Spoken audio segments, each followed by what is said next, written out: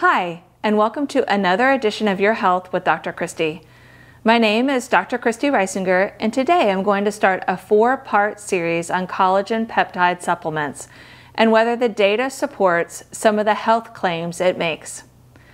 The first video will discuss whether collagen peptides improve skin health and appearance. The second video will discuss whether they help with joint pain. The third video will discuss whether they help with improving muscle mass and preventing bone loss. And the fourth and final video will discuss whether there's data to support that collagen peptides improve heart health. And then I'll also provide a summary of all the data from the series. First, I want to explain what collagen is.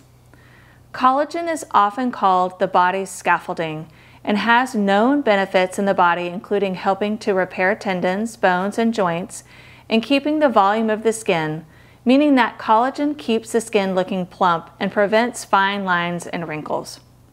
We begin to lose about 1% of our collagen per year in our 20s, and as much as 30% in the first 5 years of menopause.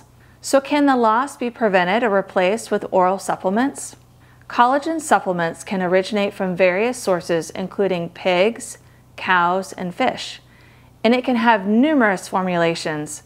When collagen is denatured or heated up, it becomes gelatin. But further enzymatic hydrolysis of the gelatin produces collagen hydrolysates, composed of peptides of various lengths, such as collagen dipeptide and collagen tripeptide. And these are often sold as liquid drinks, jelly sticks, or powder supplements like this. I will be using placebo-controlled trials or systematic reviews that use these types of trials. There are lots of other types of studies out there, but many are sponsored by the company that produces the product and are not placebo-controlled. So I tried to stay away from these biased studies. Let's look at the first claim. The first claim is regarding improvement of skin health. There was a review published in 2019 of 8 studies that included 805 patients that looked at the dermatological applications of collagen using 3 different formulations, including collagen hydrolysate, collagen dipeptide, and collagen tripeptide. And they found that skin elasticity and skin hydration improved when collagen hydrolysate supplement was used daily over a 1 to 3 month period.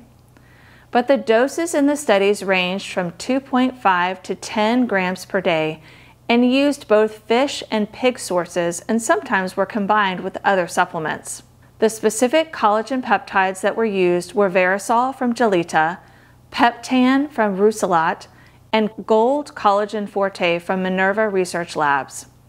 One other interesting study of 105 healthy women with moderate cellulite found improvement of the appearance of their cellulite after 180 days of taking 2.5 milligrams of collagen hydrolysate a day from a pig source. But the caveat is that improvements were only seen in women with a BMI of less than 25, or normal weight women. This improvement was not seen in women with a BMI greater than 25. The specific collagen peptide they used was from pigs and is called Verisol by Gelita. And finally, one difficult condition from a dermatological standpoint is pressure ulcers. They can be notoriously difficult to treat.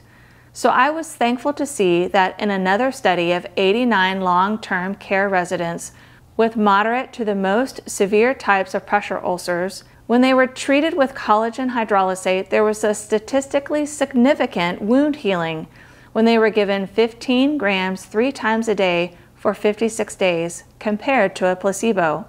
Wow, what great news! This study used a specific collagen called Prostat from Medical Nutrition. This data on pressure ulcers helps me to believe the other results on improvement of skin elasticity and hydration as well.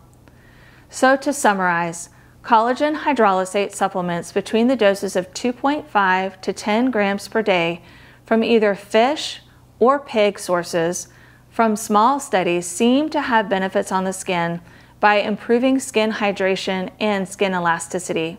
And it may even improve the appearance of cellulite in women with a BMI less than 25. But I would stress to patients that if they want skin benefits, I would try to find pig or fish sources of collagen peptides. Bovine or collagen hydrolysate from cows was not studied, so I can't comment on whether collagen peptides from bovine sources provide the same benefit.